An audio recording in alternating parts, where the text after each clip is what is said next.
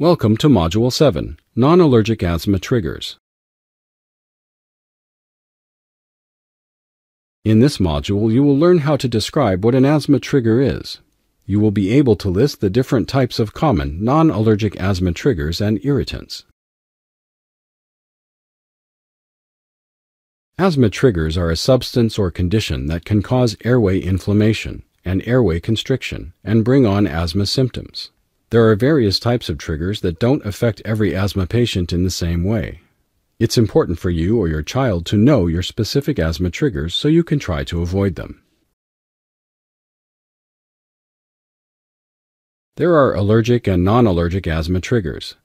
This module will talk about non-allergic asthma triggers. Please take a few minutes to also watch Module 6, which talks about allergic triggers. Allergens cause the body, including the lungs, to have an allergic reaction. Irritants can lead to asthma symptoms but do not cause an allergic reaction. Common non-allergic asthma triggers include exercise, colds, irritants, and other environmental conditions. Irritants that might trigger asthma symptoms include indoor smoke from tobacco or marijuana, wood smoke, chemicals, air pollution, wildfire smoke, and perfumes, deodorants, air fresheners, and strong odors.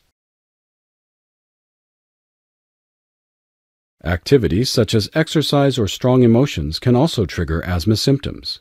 Most people with asthma can have their symptoms get worse from exercise.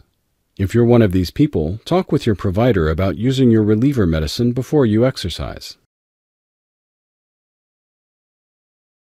Other asthma triggers include viruses and colds, heartburn, and weather, including cold air, dry air, or sudden weather changes. Colds or viruses are the most frequent asthma triggers that lead to asthma attacks. You should watch for asthma signs and symptoms at the first sign of a cold. Use a peak flow meter when you have signs of a cold to check on asthma control. Some providers will tell adults or parents of children with asthma to begin taking controller medicine along with your rescue medicine at the first sign of a cold.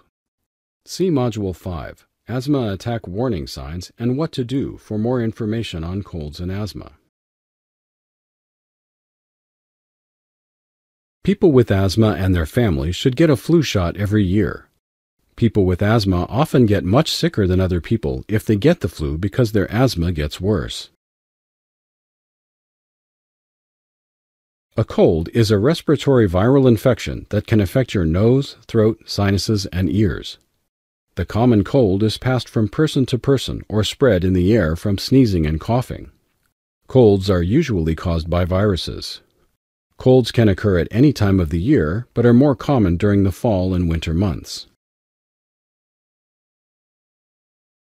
Asthma can also be triggered by non-allergic things like changes in the climate, tobacco or marijuana smoke, strong odors, air pollution, exercise, and colds and other infections. While emotions do not cause asthma, stress, crying, or laughing can set off an asthma attack. It's important to know what triggers cause an asthma attack and to develop a plan to avoid them. Indoor irritants can include various forms of smoke, strong odors from air fresheners, and chemicals. See Module 8 for more information about indoor air issues and Module 9 for outdoor air issues. Smoking harms not just the smoker, but also family members, co-workers, and others who breathe the smoker's cigarette or marijuana smoke, called secondhand smoke. Exposure to secondhand smoke increases the severity and frequency of asthma episodes. People who have asthma may have health effects earlier and at lower smoke levels than healthy people. Smoke is made up of a complex mixture of gases and fine particles when wood and other organic matter burn. The biggest threat from smoke comes from tiny particles, also called particulate matter. These microscopic particles get into the respiratory system as well as eyes and sinuses. Wood smoke is harmful to people with asthma.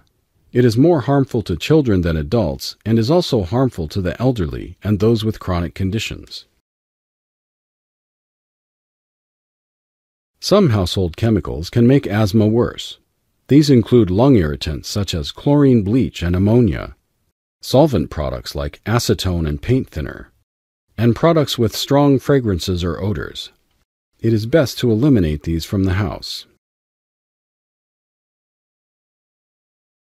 Outdoor irritants include air pollution, wildfire smoke, and dust.